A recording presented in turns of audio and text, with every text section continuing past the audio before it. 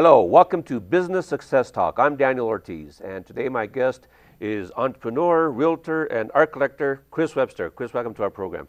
Thank you, Daniel. It's wonderful to be here with you. I'm glad to have you here because you're a quintessential entrepreneur, and this show is all about business and but primarily entrepreneurship, and you have a lot of different segments to your business, and your journey is pretty fascinating from when you started to where you are now.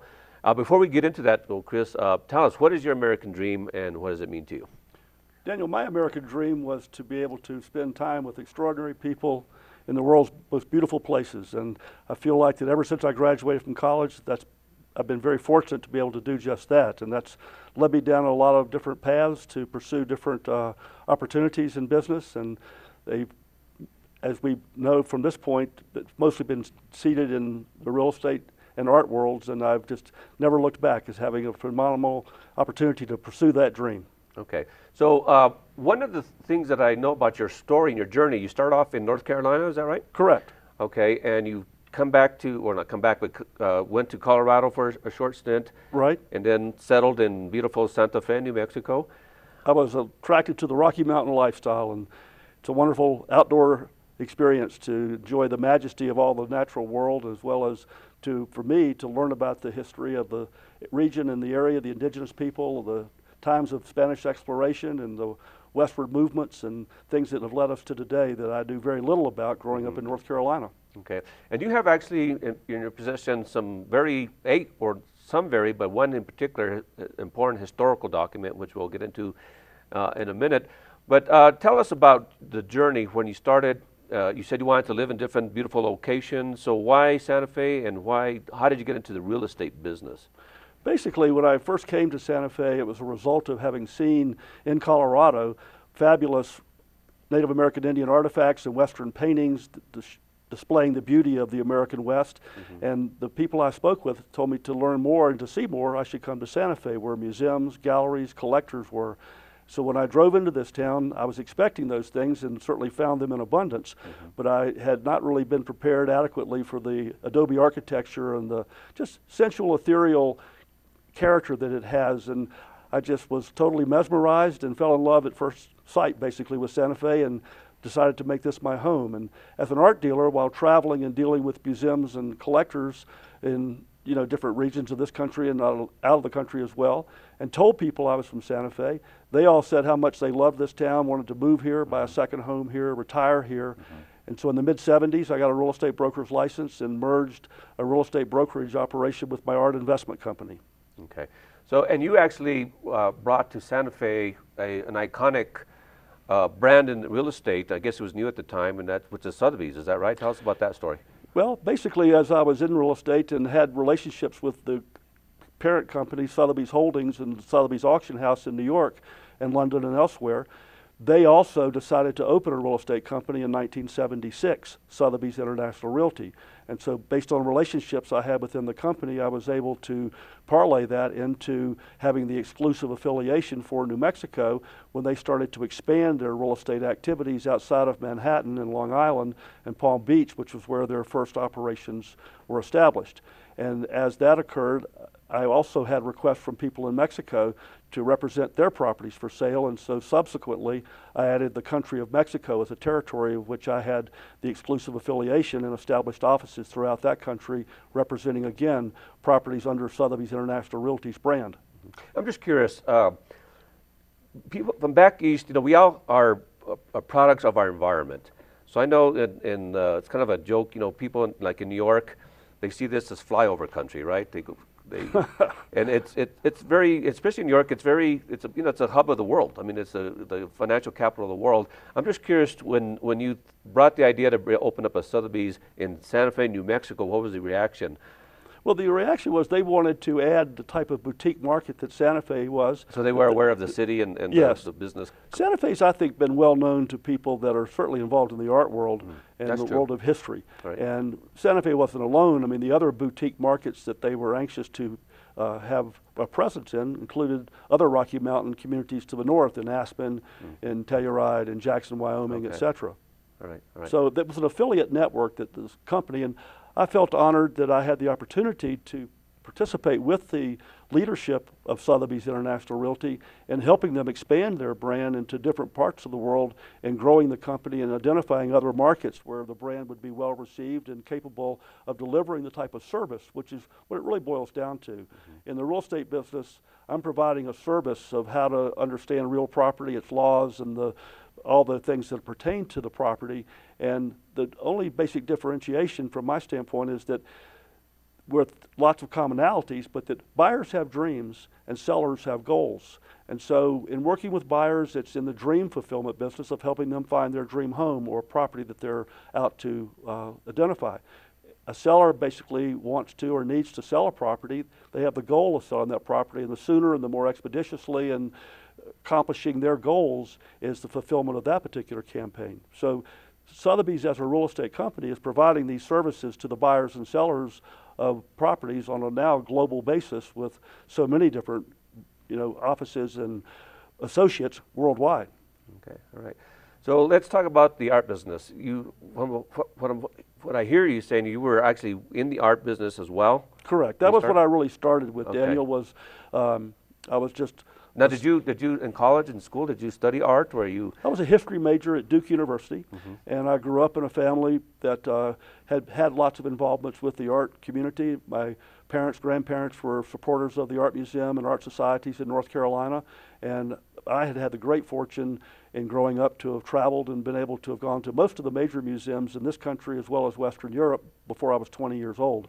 And it just was a subliminal impact that the art, the culture, whether it be museums or cathedrals or palaces or whatever the case was, and travel, to be able to absorb that cultural dimension, added to my other experiences, which involve sports and education and things that you do as a youth and through your adolescence into adulthood. Okay.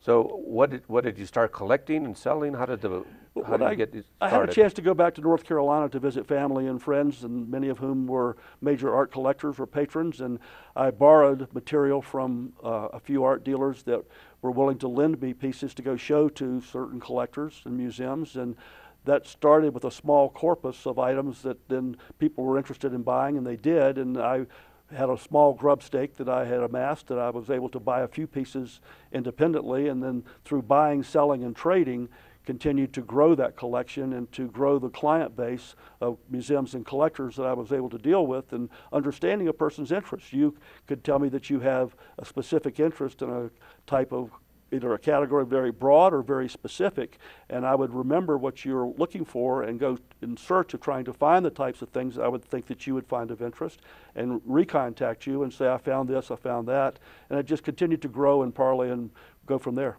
Okay. So do you specialize in a certain type of arts or genre, or I don't know if they call it genre, or type of, I describe that what gives me the greatest, just passion, what I'm passionate about most is the confluence of the primitive and the contemporary. And there was a show at the Modern Art Museum in New York several decades ago that was called Primitivism in the 20th Century. It talked about the influence that indigenous tribal art from African masks or from South Pacific or from the southwestern United States, masks, wood carvings, influenced very important artists during the late 19th, early 20th century. And in our gallery on the plaza in Santa Fe, we have repetitive shows over every couple of months of representing different artists that are either involved in photography or painting or sculpture, and we have a collection of the more primitive types of things from prehistoric and historic times, Spanish colonial furniture in combination with Knoll International Furniture, which is probably the finest contemporary furniture company in the world. I used to be their representative for the state of New Mexico.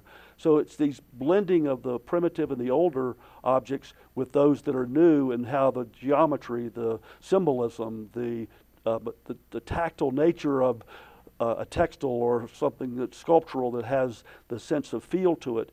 To me, it's sensual bombardment when you're talking about the arts, because the arts are not just visual arts. There's performing arts, there's spiritual arts, there's cooking arts, there's all sorts of things. That Santa Fe is a center for so many of these types of activities, and people come to Santa Fe because of the arts, which for me, by being in the center of town on the plaza, I just have the opportunity to have the world coming through that particular location on a regular basis. in the La Fonda Hotel, they say the world comes through the lobby of the La Fonda Hotel. So Yeah. Well, Santa Fe is what, the third largest art market in the U.S. Is that right? yeah, they've had studies that show that behind New York and or L.A. and certainly Paris on far a as global volume. basis, for a town of 80-some thousand people, it's truly remarkable as Right. to how much emphasis and attractiveness. We're up to about 2 million visitors a year that come to Santa Fe, and Right. I'm convinced that the vast majority of those are influenced and want to come here because of lifestyle and because of the arts. Right. And don't forget the food. Well, that's part of the lifestyle. Okay, you're right, you're right. Well, in Santa Fe, and I grew up here, so this is common to me. I mean, but they say everything in Santa Fe is art. You have your people's gates in the front yard Right. is art, right? Right. The turquoise gates, Levi jackets. I don't know if it started here, but people started drawing or put the symbols on the back and beads and even tennis shoes. Sure. So everything here is art. Well, a fashion icon such as Ralph Lauren was certainly pleased by and influenced to enter into a lot of his fashion design and collections styles that were emanating from here. Is that right? Yes, over Mexico and the Southwest. Well, interesting. So let's segue into a particular topic which I'm really fascinated with, and of course I'm producing a documentary film about Hispanic culture and Hispanics in the Southwest. But let's go to the very, very beginning of the Spanish colonization, exploration of the New World. And so going back, we know that in history, children are taught that in 1492, Columbus sailed the ocean blue. Exactly. And the next week, the Pilgrims landed on the Mayflower, sailed on the Mayflower and landed at Plymouth Rock. But over a decade, actually 100 years before that, the Spanish were here. That's correct. Right? The Spanish first came into New Mexico in the 1530s, and that led to a series of events of where Cabeza de Vaca was shipwrecked in some hurricanes off the Gulf Coast, and he, among 3 other survivors, lived among and with Native American indigenous people and gradually working their way back to Spanish outposts in Mexico. They had heard stories of the 7 cities of gold, Cibola, Tigüe, Quirigua, etc. And the king was intrigued on wanting to continue the exploration after the results that they had discovered when they had first gone into what today is Mexico and then subsequently Peru, Right. and discovered the cultures in their city centers of Tenochtitlan, which is today's Mexico City, and the Inca Empire in and around Cusco, and the Andes and down to the coastal areas. Right.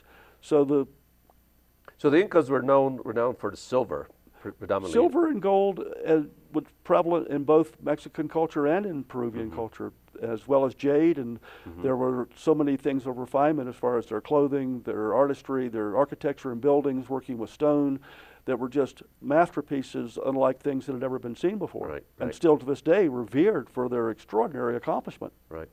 So tell us about a little bit about the history. So Cabeza de Vaca, he heard stories of 7 cities of gold, and of course, after having the experience with the Aztecs and with the Incas, there would be no reason to not to believe these That's stories. correct. So, but do you think these were fables, or what did these 7 cities come? There's one theory that says that they just wanted to get the Spanish out, so they made up a story. There's gold up in the It's not here, it must be there. So, Yeah.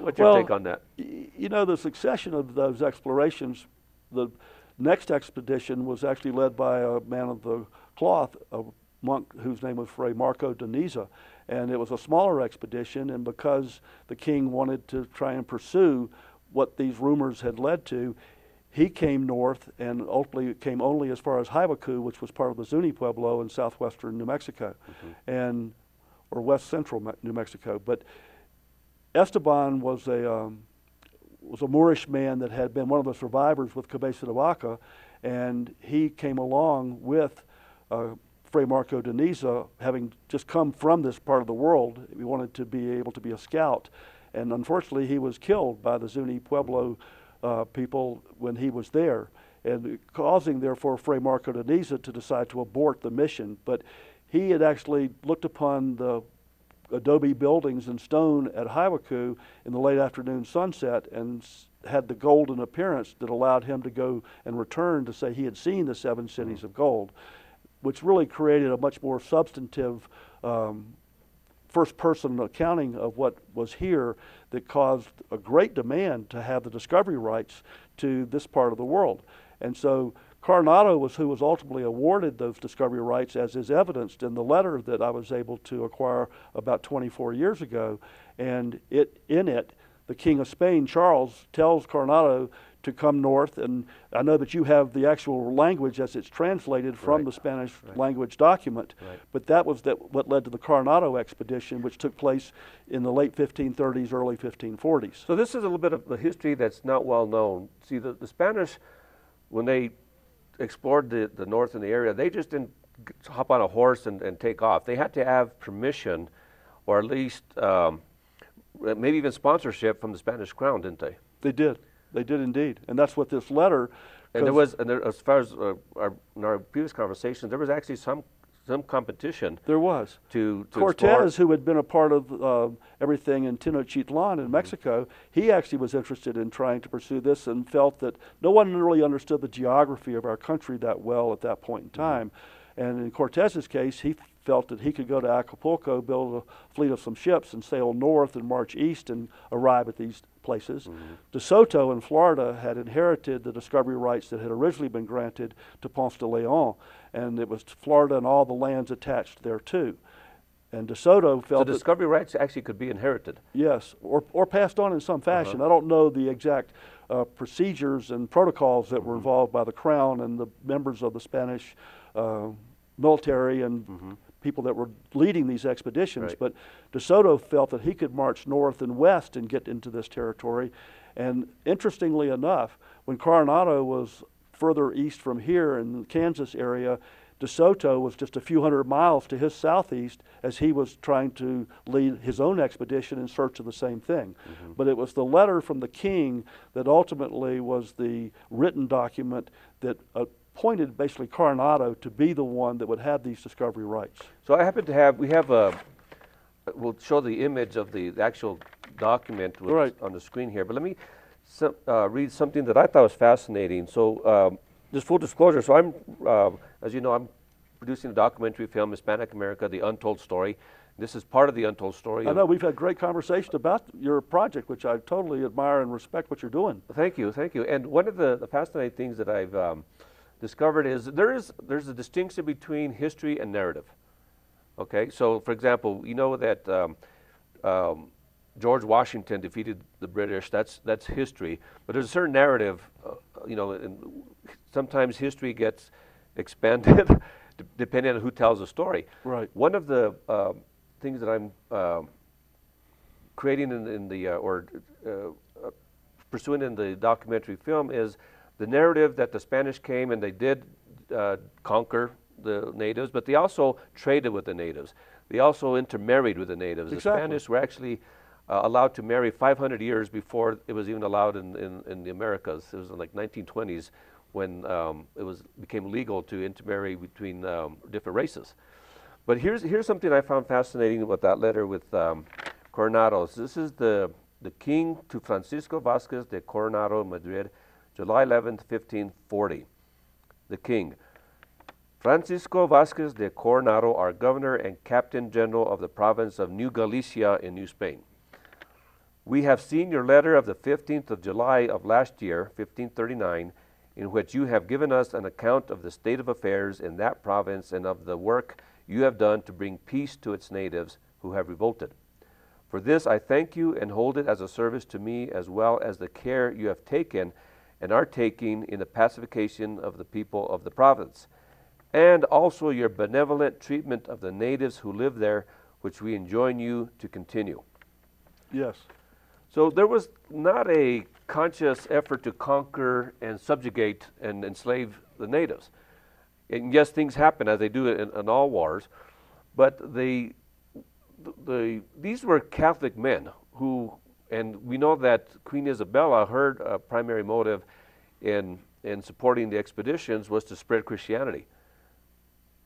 Right? Exactly. That was one of the twofold mission, basically, of the whole exploration into the New World, was to further the sovereignty of the crown of the Spanish Empire, as well as the dominion of the Roman Catholic, Holy Catholic Church. Right. So you tell us about this document. The historical significance as far as its uniqueness as far as historical documents in the United States. Basically, Daniel, there's several things that come about that are remarkable. First of all, that it survives to this day, given the time period that it was written. And the interesting thing is that this letter is actually an exact copy of the original letter that was written in Seville, at Spain, and signed by the Council of the Indies, the governing body. And at the very top of the letter, it says El Rey, the king, and it's in the king's voice, but signed by the Council of the Indies, his governing body, and sent to Coronado in Mexico, where he lived with his wife and was under the dominion of the viceroy of the whole audiencia for the Spanish crown and its governmental representation with Mendoza was the viceroy of the Spanish government representing the crown in this new world. So Coronado was one of his favorite choices to be able to have these discovery rights once these stories had been circulating, and the desire was to send a major expedition to the north, having, again, the history of what had happened in Mexico and in Peru with the cultures that they were able to find and their extraordinary accomplishments. So this was written by the head scribe of the Audiencia, Antonio de Tercius, and I have had the benefit of counsel from a man and his wife, Richard and Shirley Flint, who are considered to be among the world's leading scholars on Coronado and 16th century Spanish documents.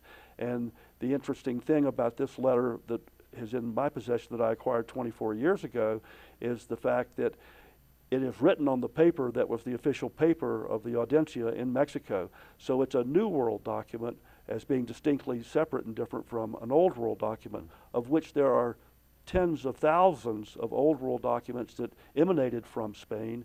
But from this time period and to be able to find New World documents, they are few and far between. There's several that are associated, again, with Ponce de Leon in Florida, but as far as New Mexico, now a part of the United States after it was a territory, and the fact that a courier took this letter from Mexico City and delivered it to Coronado in the Pueblo outside of Albuquerque near Bernalillo, that he was encamped in for a winter campaign between Santa Fe and Albuquerque, and so it was a document actually delivered to him while he was encamped in New Mexico. So the ties to New Mexico history and to the history of the United States, it's the earliest known document delivered as such, and by obviously its content as to what it describes in authorizing Coronado and with the directives, as you just read some of, from the king to him, and to how to conduct his expedition and the territories and the people that he would encounter and discover, I find just to be a remarkable element that we can have the opportunity to look at and digest today. So how is this document that predates the Declaration of Independence by about 200 years? Yes. How does he keep it intact? I mean, what condition is it in, and where is it now?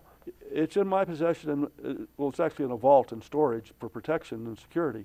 But how is it preserved after all this time?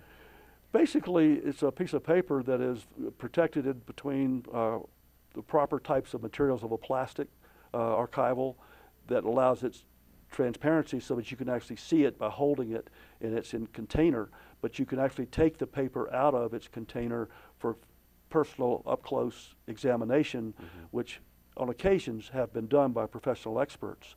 But the I guess I lost another part of your question, but I mean, that's the condition that it's in, is phenomenal condition. Oh, but for over the 300 years, I'm sorry. Yeah. What I surmise, and this is only what anyone can do, is that having been delivered to Coronado's wife, the letter that came from Spain, signed by the Council of the Indies, delivered by Mendoza, the viceroy, who then directed the scribe Antonio de Tercius to pen the copy that was folded twice, put into a courier's pouch, and delivered to Coronado when he was encamped on the banks of the Rio Grande. I would say that the letter was probably connected back with the letter that had come from Spain when Coronado returned to Mexico. And there's some holes on the side that are part of where in those days letters, documents of importance were stitched into a book that would maybe be an inch and a half or so thick, and then they would wrap up that book and start a new book with new documents as they went. And then it remained in the contents of the Coronado family for, I'm sure, a substantial time period. This letter both letters basically arose through an obscure British auction house, at which time they were acquired by a collector in Connecticut. And with advice and counsel that he received, and it's really sort of an interesting faux pas, the letter that I possess was misattributed as being a manuscript draft of the copy that was signed by the Council of the Indies and sent from Seville to Mexico City. But upon showing the document that I have to Richard and Shirley Flint, who knows the handwriting of Antonio de Tercius, that knew the watermark of the paper of the Audiencia from Mexico City, said this is no manuscript draft.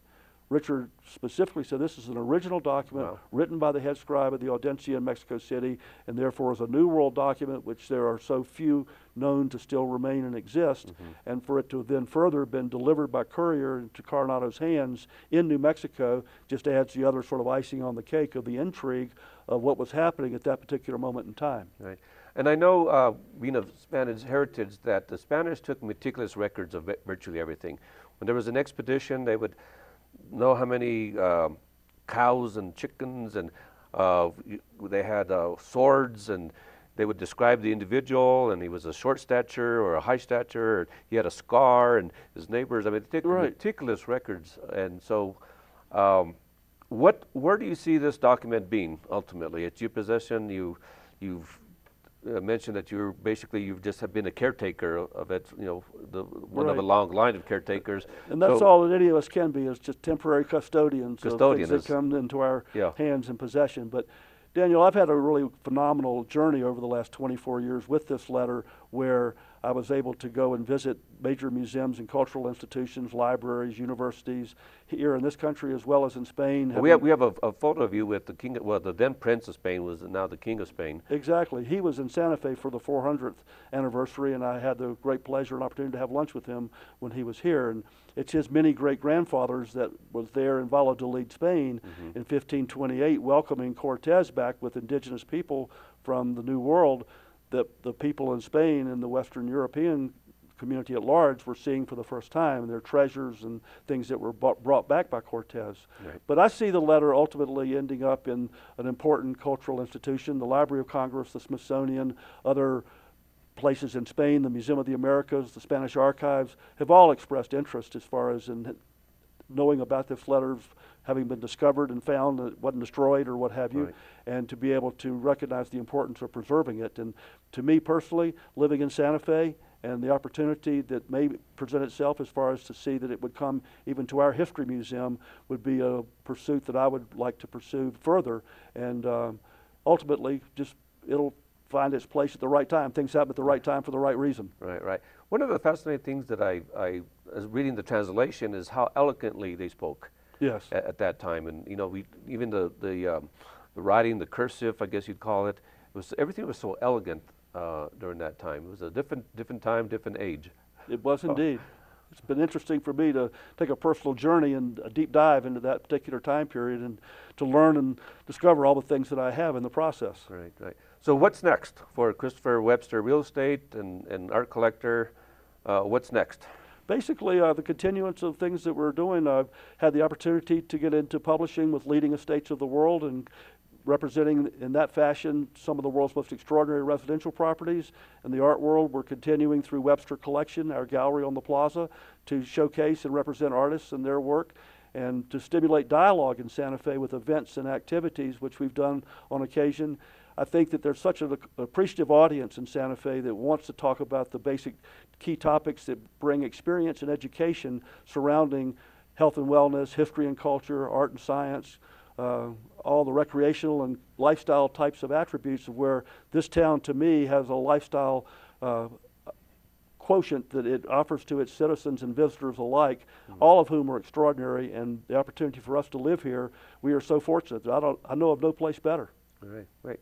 Well, Chris, time went fast, and I want to thank you for being a guest on our show, and congratulate you on the work that you've done and what you've done for the community as well, which we really didn't get a chance to talk about. So thank you for being a guest, and I want to thank our audience for joining us on this edition of Business Success Talk. Thank you, Daniel, very much.